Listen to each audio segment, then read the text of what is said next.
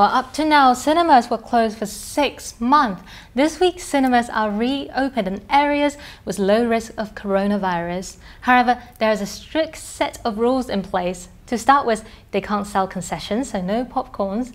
And there's also a 30% cap on seating capacity and a 50% reduction in the usual number of screenings held by each cinema per day.